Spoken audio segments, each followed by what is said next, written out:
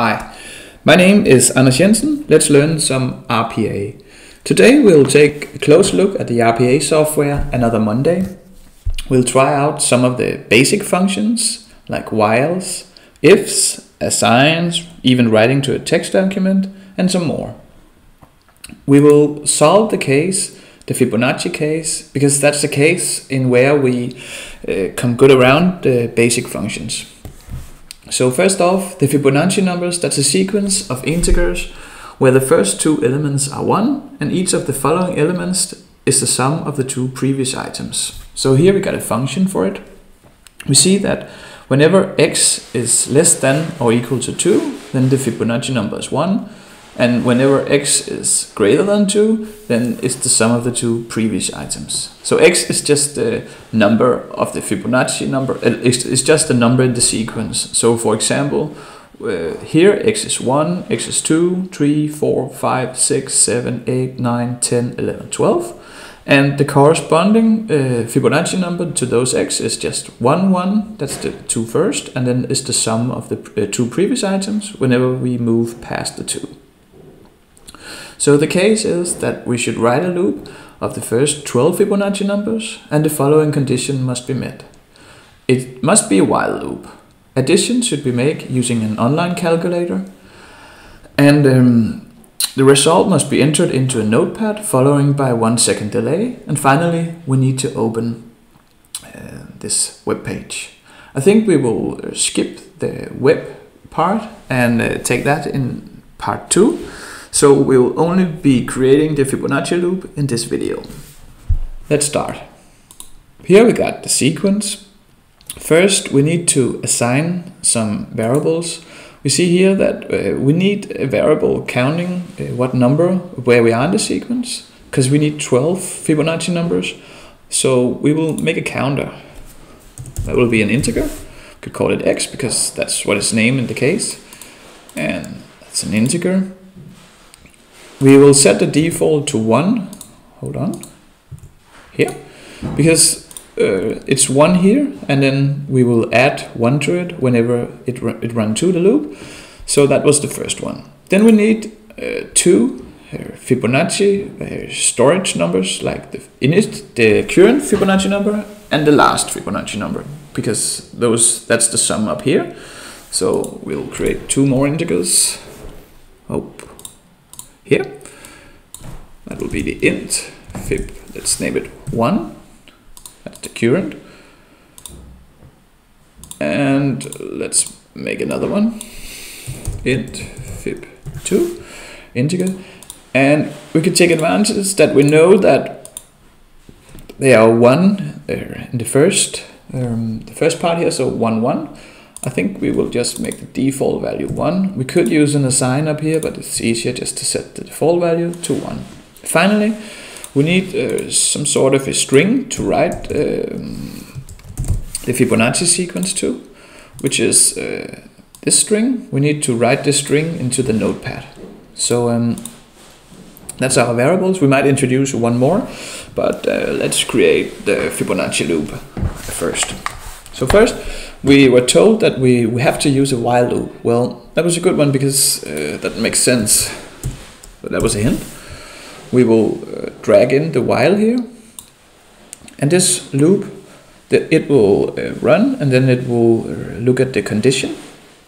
So the condition that will be that if the int x is less than or equal to 12, and then we need some sort of an assign in which, because it's 1 here, so if we don't do nothing, we will just create an unlimited loop, which is not ideal.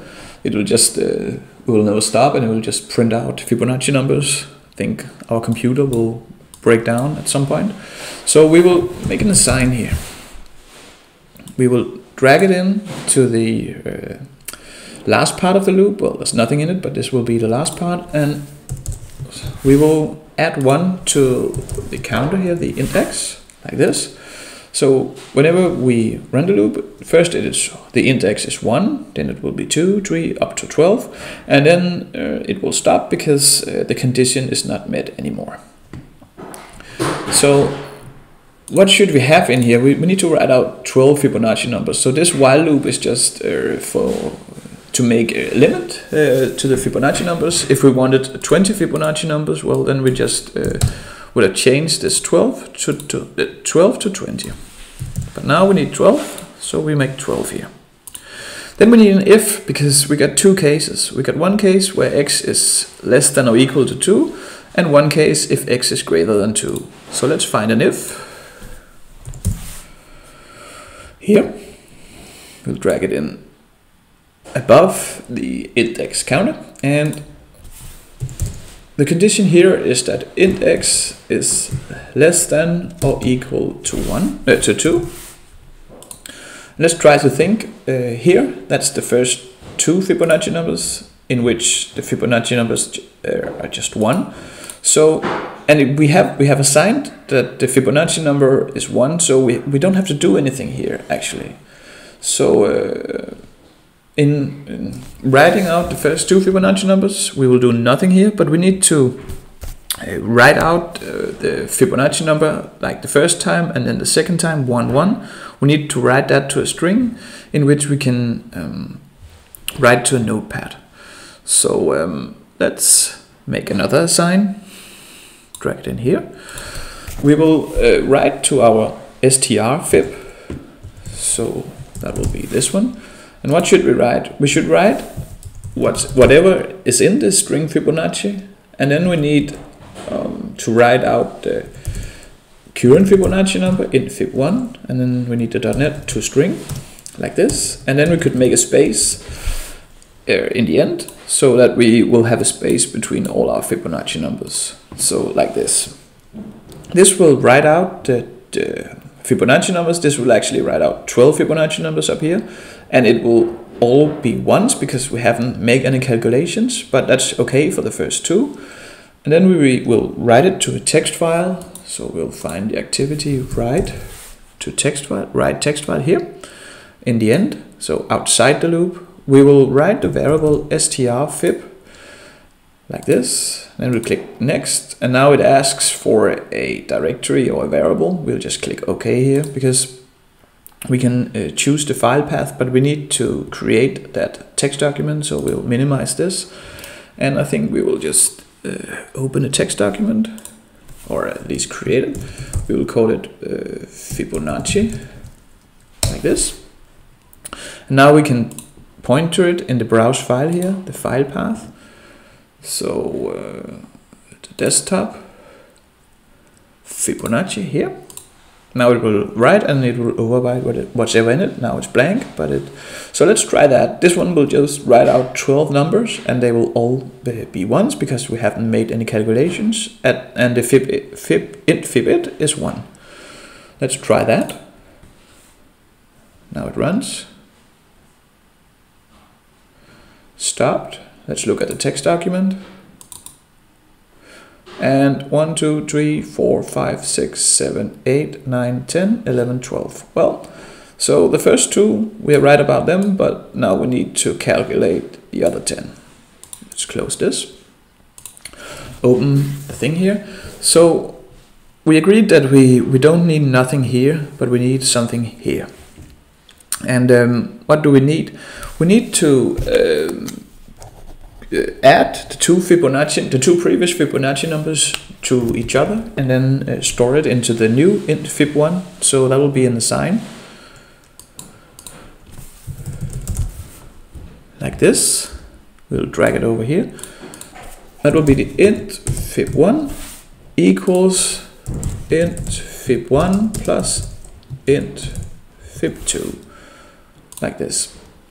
This one should do it. However, we need to use the int fib, the current int fib1 here needs to be stored into the int fib2, and that needs to be done before this, but we still need the old int fib2 value. So we need two assigns, one in front of this and one below it, and we need some sort of a store variable. So let's introduce a store variable, which essentially just store the value of the int fib1 before this addition takes place. So int store, and remember to change the scope to the whole scope, and we will drag in an assign before first up here. That will be int store equals, and then we will take on the value in fib1 here, and this one we got an error, and what's that? That's because we haven't changed the variable type down here to integer like this, and now it fixed this.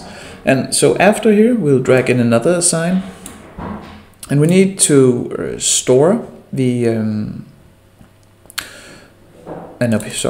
up here we need to int store. We will store the Fibonacci number here, yeah, and then we will take the int fib2 and assign the value from the store value from up here, like this. That's it. That should do it, because then we got the right Fibonacci numbers for next Fibonacci for the next run through. So this one should do, and remember we have to make a delay here. So we'll find a delay. We will choose the delay task here, and that should be a 1 second delay. So we will just think we will do this 1 second. We couldn't. So well, I think we will. This one, I think we will just use the wait delay here, and then we can just write in the VB code like this. So now I think we essentially created the Fibonacci loop. Let's try it. It runs. Finish. And let's look at the Notepad, and now we see that we created the first 12 Fibonacci numbers successfully. So, and we could even we talked about what happens if we just change this one to 20. We will just create the first 20 Fibonacci numbers. Let's try that.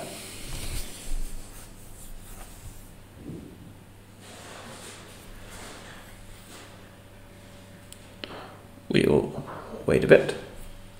Now it's finished, and it should have written in the first 20 Fibonacci numbers, and that's here.